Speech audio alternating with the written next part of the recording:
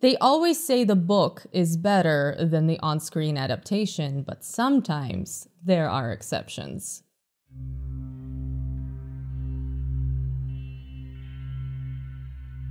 Hey everyone, I'm Mariana, this is Impression Blend, and today I am so excited to talk to you about the new Netflix original series, Shadow and Bone, that is being released in just a couple of days on April 23rd.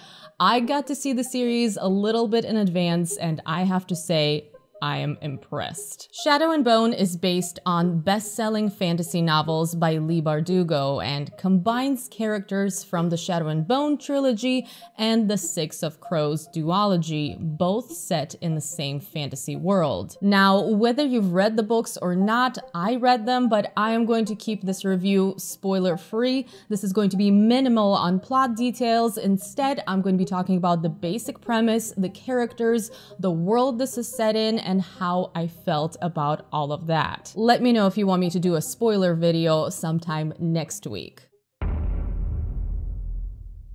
The story begins in a place called Ravka, which is inspired by the 18th century Tsarist Russia. This is where we meet Alina and Mal, two childhood best friends who are now serving in the army together. Their country has been torn in half by something called the Shadow Fold, which is essentially this wall of darkness filled with horrifying creatures. Things get complicated for the two friends when Alina discovers she has a very unique magical ability to summon light that could potentially unite the country. Suddenly, she is very important, her and Mal get separated, and she has to go learn how to use her powers at a palace with other magic users. Now, I know this sounds like the most basic fantasy chosen one plot, and you might be wondering why this is even a story you should care about, but the world building and the characters are what make this story so special. You have this fascinating world with beautiful and very different locations. You have magic, you have some political intrigue, there's a pretty large cast of fun characters, and something every good fantasy story needs, a great villain. I'm not going to tell you who it is because you don't actually find out right away, but if you've read the books, you know. I also have to mention that bringing in characters from Six of Crows, which technically takes place after the events of Shadow and Bone, was the right choice here. I initially had some concerns that this was going to feel like some strange add-on plot that doesn't really fit the rest of the story, but they do not feel shoehorned in at all. The writing makes this feel natural, and they bring a lot to the series. The show weaves them into the main story really well, while also setting you up for a completely different storyline that will pay off in future seasons, as long as this season does well. I can't really imagine the show doing poorly. I think this is going to be big whether you've read the books or not.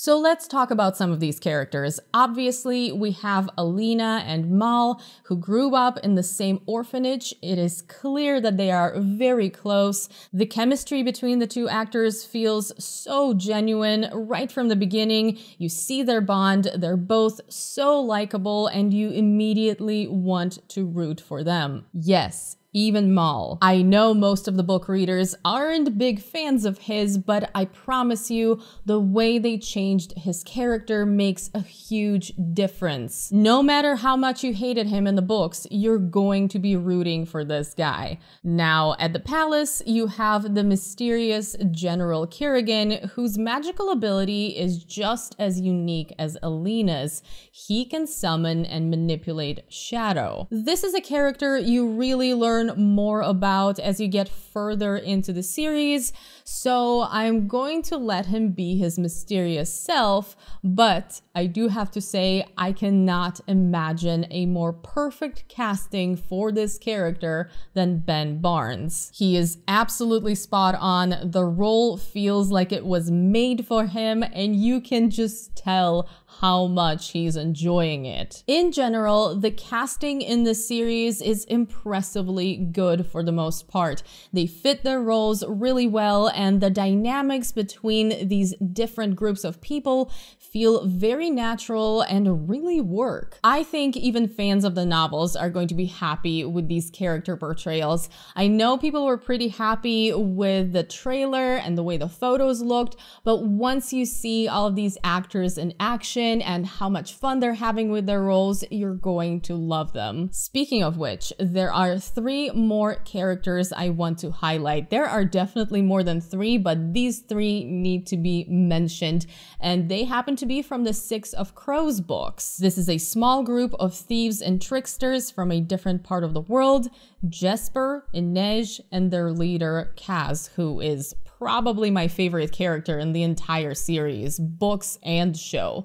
Those 3 are so much fun, and their story has a completely different feel to it. It's a lot more playful. They are constantly trying to get away with something, and whenever the show switches to this group, you feel like you're watching some heist movie. I loved all 3 of them. They just feel so cool, for lack of a better word. They are clearly deadly, and when they mean business, it's best not to stand in their way, but they are also really entertaining and funny. And of course, they're trying to pull off a job. I adored them in the books, which I do love the Six of Crows duology a lot more than Shadow and Bone, particularly because the characters feel a lot more mature. And in this series, I love how they turned out. I think they really did these characters justice. And as a bonus, it is really cool to see a completely different side of the world through their perspective. So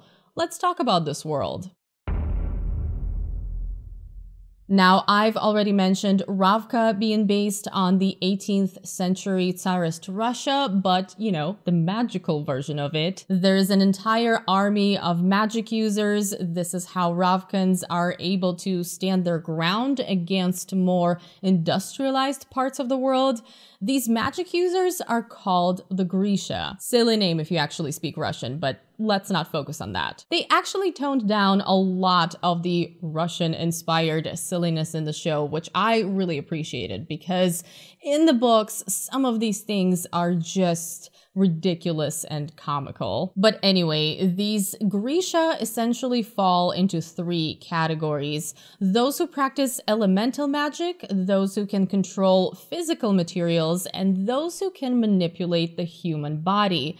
Except for, of course, the 2 really rare cases we know of in Kerrigan, who manipulates shadows, and Alina, who manipulates light. A really fun magic system, if you ask me, and you do see those things in action quite a bit, some of which are kind of horrifying. I am so happy they did not turn this into some cute family show version of magic. When you see the darker sides of it, which, by the way, they did really well with the visual effects in general, you understand why people in this world don't love Grisha. There are 2 sides to everything. If you take, for example, someone who can manipulate the body, they're not just a healer. They can also manipulate your mental state and your emotions, or they can kill you through, say, giving you a heart attack. Now, with the Crows trio, we get to see the more industrialized part of the world.